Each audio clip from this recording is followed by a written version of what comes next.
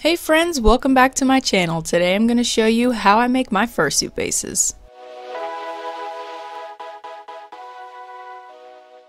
I start by putting on the bucket head base and marking where my eyes and nose are, which gives me a general idea of where ventilation and vision are going to be.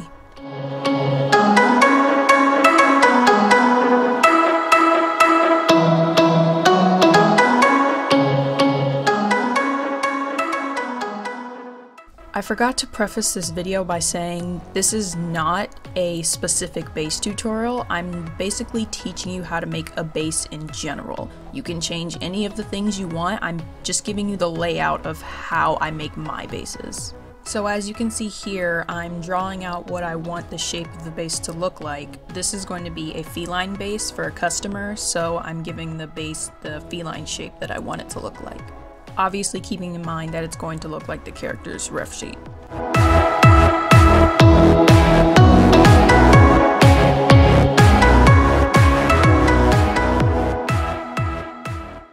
I like to start my bases by doing the muzzle so I can establish where the ventilation is going to be. And frankly, I just love shaping muzzles. It's one of my favorite parts of fursuit building.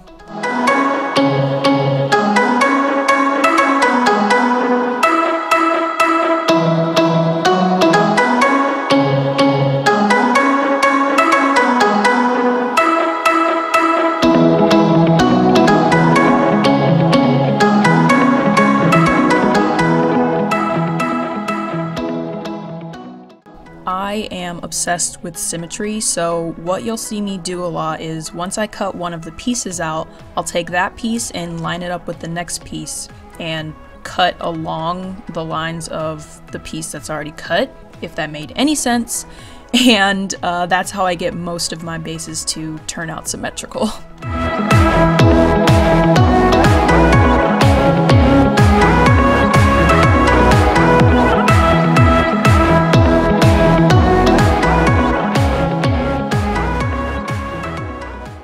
So once I've gotten the basic muzzle block, I'll go ahead and mark out where the inside of the mouth is going to be and the nose. Not just the fursuit nose, but the actual nose of the person, so the foam isn't pushing up against their nose.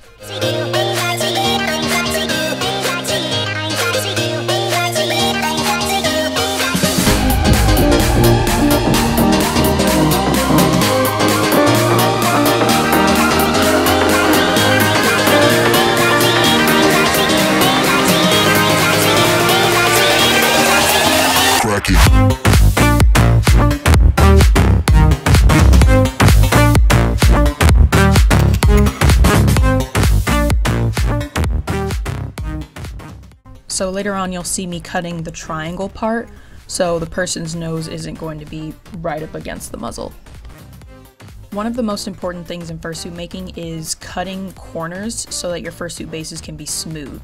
I get a lot of my fursuit bases smooth because I just spend hours cutting corners. As you see here, I like to cut at sort of an angle and round out the corners. A lot of beginning makers make the mistake of not fully getting rid of their sharp corners, so it's very important to spend that extra time just going slow and making sure to get all of those little corners popping out. Some fursuits do have that style to where it's sort of like sharp looking, but even then it's still very smooth how they do it, so just play around with it and see what you like best. Personally, for my suits, I like them to be very rounded and smooth and very cute. As I mentioned in the notes before, if you read the notes, that I usually use 2-inch foam, but I didn't have any on me at the time, so I used 3-inch foam for the muzzle this time and just took off 1 inch.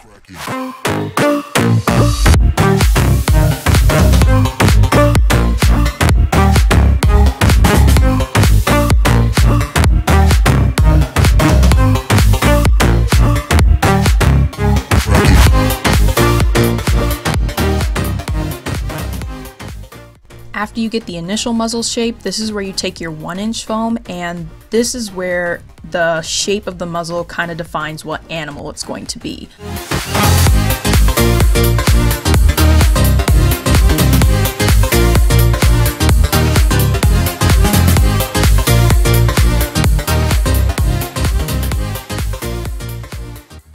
mentioned this before, but I'll say it again. This is how I get my symmetry. I'll just take one of the pieces, put them right on top of the other piece, and cut along the other piece just so they'll be symmetrical.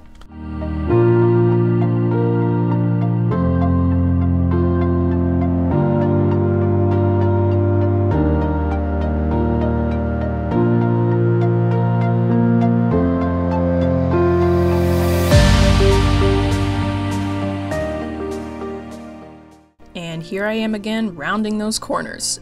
Just make sure that when you're doing your bases, that you're very patient. 90% of my time is devoted to just shaping and sitting there for several hours and minutes just shaping.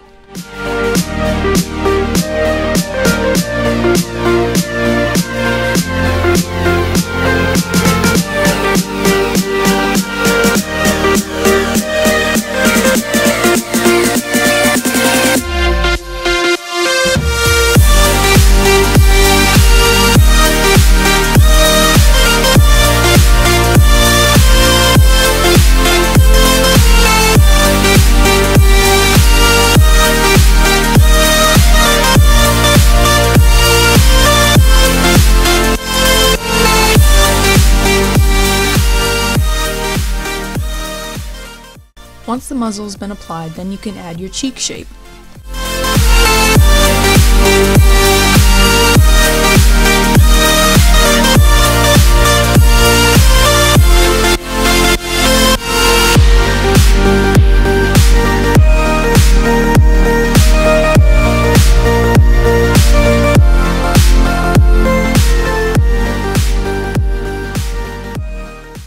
Another thing that helps with symmetry is to glue on one piece the same way you do the other piece. So for example, I start by gluing this little section and making sure that sticks. Then before I glue the rest of it, I make sure the other piece is glued on that little section as well. You can make the smile line as big as you'd like. I usually like to keep mine right under the end of the eye. After that, I like to do the eyebrow or eye arch, and usually I just connect those pieces right down the middle, so it's just one big piece, as you'll see. And I like to cut out the back a little bit so the nose can have a little more extra room. First, I'll connect the nose part of the arch, then after that, I'll take some glue and connect the cheek to the bottom of the arch. After that, then I'll connect the rest of the arch to the entire head.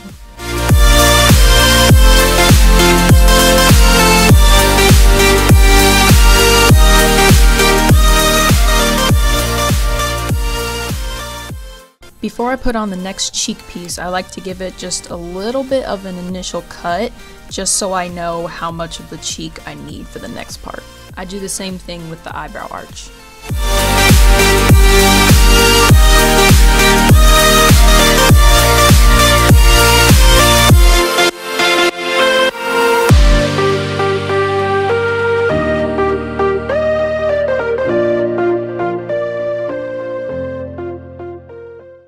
I'll take the same cheek template piece that I used for the first part and then kind of work around it to make a new cheek piece.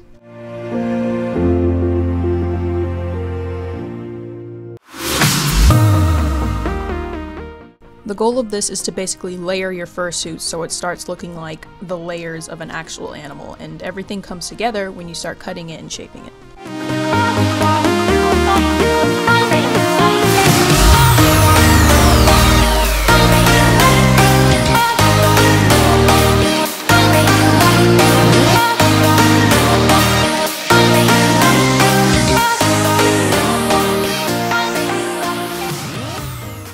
After that, I start making the bottom of the mouth. At the beginning, I usually make it a little longer than the muzzle, just so when I actually cut it down to shape, I can make sure it fits under the muzzle the way that I'd like it.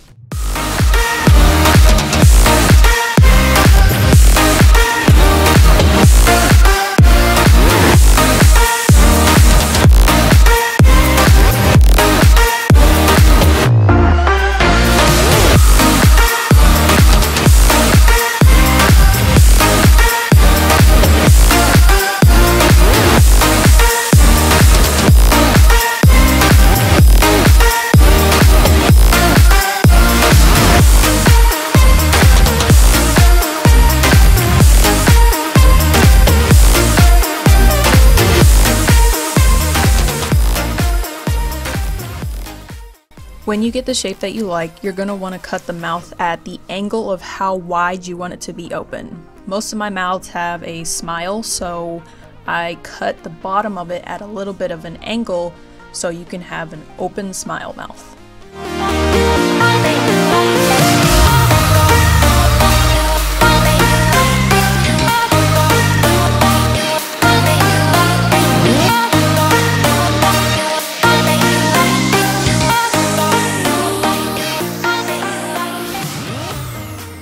I kind of did this part out of my normal order, but I made the eyebrows next, but then went back to the mouth to connect the cheek part to the bottom of the mouth. And then you see me here doing a lot more shaping, which helps the pieces look meshed together rather than just several layers. And as I said before, this is where I take the cheek part and connect it to the mouth. I usually like to do this separately just because it, feels a little better for me, but you could do it however you'd like.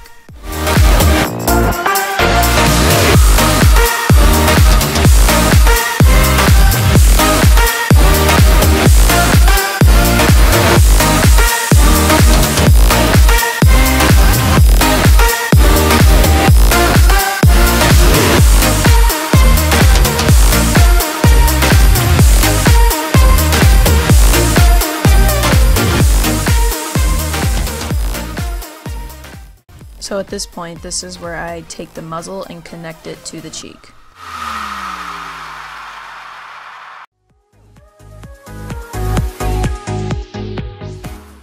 So this is the part where it's kind of optional. After the second layer of foam, the third layer is completely optional on how big you want your cheeks to be and your eyebrows and how everything you want to be shaped. So I usually stop at around the third layer. Depending on what kind of animal you're making, this is where you can put on the nose. Since I'm making a feline, I put a feline nose.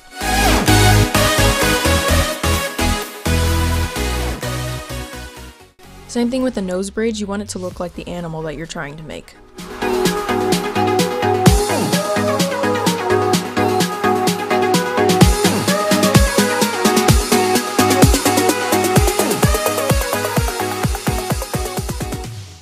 If I feel like it's necessary, I'll take a 1/2-inch piece of foam and cover up the parts that don't transition very well, and it just helps give the base a better shape in general.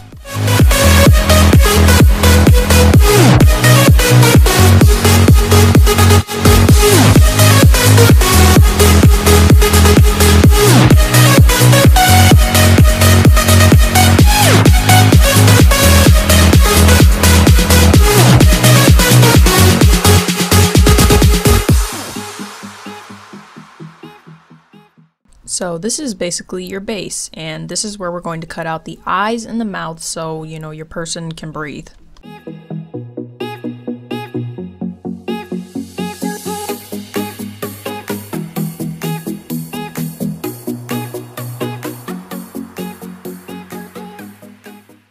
Now you can take the rest of your balaclava and glue it to the inside.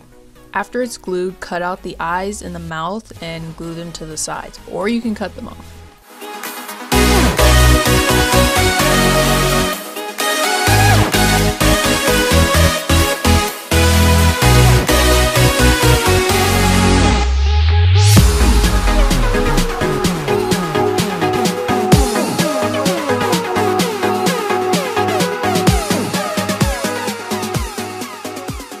You've seen me do this before in some other tutorials, but for parts that you don't really want to use tiny pieces of foam, alternatively you can take a piece of fleece and line it over the parts to give it a smooth transition when taping it.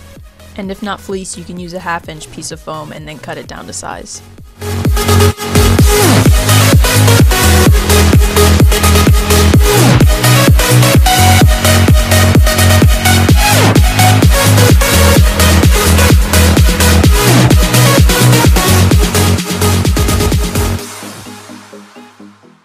And that's how I make my fursuit head bases. As you can see, these two bases are completely different, but were made in the exact same way. I hope you guys found this tutorial helpful, and remember to comment, like, and subscribe. See you guys in the next video.